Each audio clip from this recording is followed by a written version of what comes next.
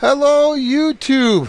Today I thought we'd do a quick video on somebody asked me, how many wattage do you have at the other end of that 50-foot cable? Well, I have the antenna all down, so now's a good time to check it. So let's see what that answer is. So we're going to use a dummy load here. So this is hooked up directly to the repeater. There's no, just a dummy load, watt meter. We're going to get the wattage. And then I'll pause the video, I'll go out there, hook up to the 50 feet of coax, and we'll see what the difference is. So, this is, let's see if we can get this good.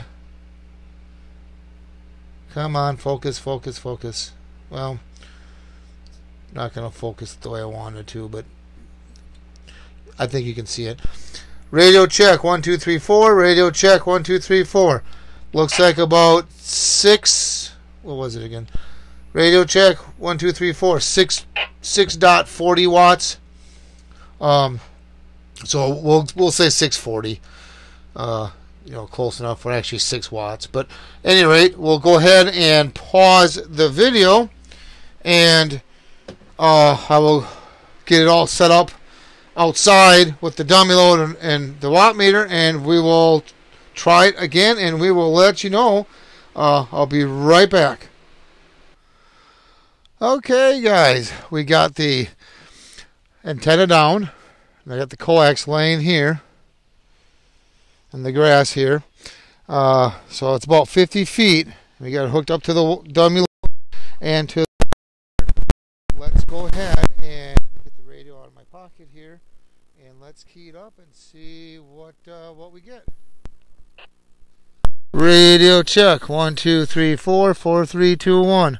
Radio check 1, 2, 3, 4, 4, 3, 2, 1. So there you have it.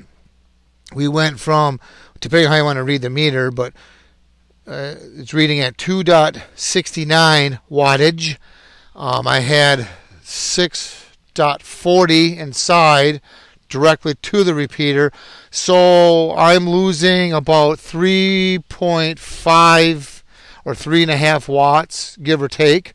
So there's the answer that if you were wondering, yes, with this type of, and this cable is not marked, so I don't know what this cable is. It came with my bundle package repeater deal, and I don't see any markings. I thought I asked the company, Redvis, what type of cable it was, or I can't remember now.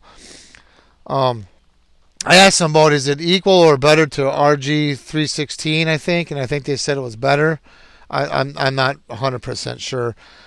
But, at any rate, there's your answer. About a 3.5 watt loss over, pretty much over half, or pretty close to half wattage loss. So, if you're wondering, so yeah, having good cable does make a big difference.